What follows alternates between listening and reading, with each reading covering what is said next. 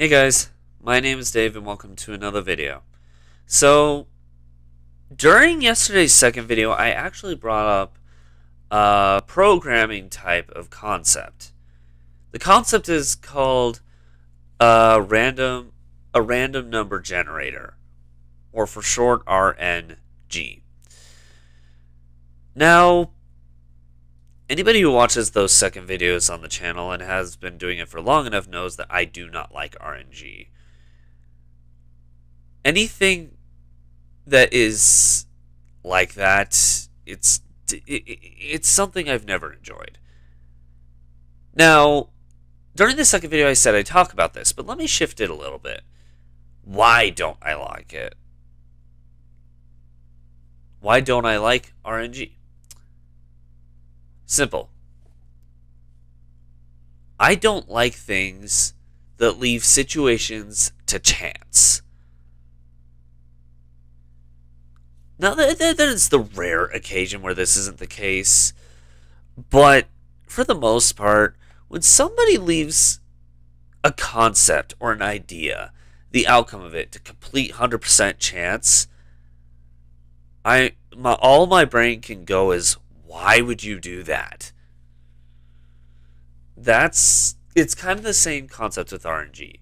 RNG is basically a computer leaving the outcome to chance. When something like this happens, you can't rely on your own skill sets. Now, I'm not just talking about RNG at this point. I literally mean chance on its own. When you leave something to chance, you can't rely on your own skills, your own knowledge. You have to rely on whatever the roll of the die says. Like, say, I don't know, say you're... A good way to look at this is gambling. That's a much more commonly known thing.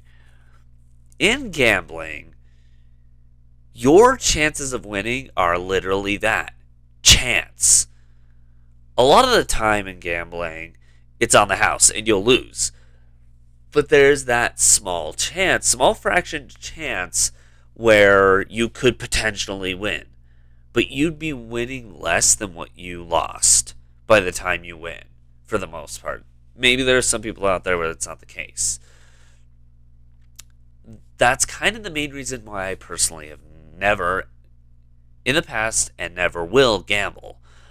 There's a reason the phrase, "you're gambling your life away," exists. It's because you're putting your life's outcome to chance. And to rely on chance in the outcome of anything is just a bad idea. It's risking a lot for a little. Now, there are certain circumstances where I don't mind it. Like, let's put it this way. Say I'm hungry and I want to order food online and there are several options.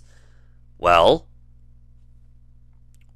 if I were to go off, and I've done this on the channel too before, I would take my smartphone and say, hey, give me a random number. At that point, you're going off of chance, but the options are completely, the starting options are entirely you. You do have a bigger factor in that. So those kind of chance-related things, I don't have as much of a problem with, because the options you're given, the options that are being presented were ones completely created by you. But when it's not the case, and the options you're presented with were showcased by a third-party individual, like, for example, a video game, what this second half of this channel runs off of. Most of the time it's comedic, but one of my favorite games, Kingdom Hearts, some of the aspects of it, like the first one, the next episode you guys see, I end up getting, if you've been watching that series, we're going to be ending up getting the most powerful weapon in that game. And to do that, you have to receive an item from an enemy that has a 20% chance drop rate if you do it a certain amount of times, 10% if you do it a lower amount, or 0% if you do it within the you have to hit the enemy 40 times to even have a chance at getting the item. And that's already tough enough as it is. Off screen, I've already taken care of that, but that's beside the point. My point in saying that is that it's annoying because of the fact that you would sometimes spend hours just doing that. Take the video yesterday, the gaming video yesterday, for example. There was, if you haven't seen it, to explain in short, there's a type of mini game. It's kind of like a whack-the-mole thing, except some of the moles you don't want to whack when they come up. If you do, you lose points. Where they're and they're like 20 spots, not 9 like a normal whack-the-mole game. You hit the wrong one, you lose points. And it's like a 2-player version of whack-the-mole. Let's put it that way.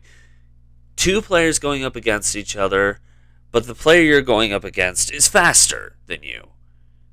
And you have a potential way of beating them because you could be offered, if you waited a while, you're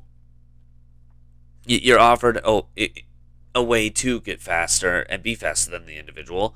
However, skill sets, you want to show how skilled you are, so you do it without that option. So you're a bit slower. Unless you're like spamming the hammer. And suddenly that hammer for some reason makes you faster.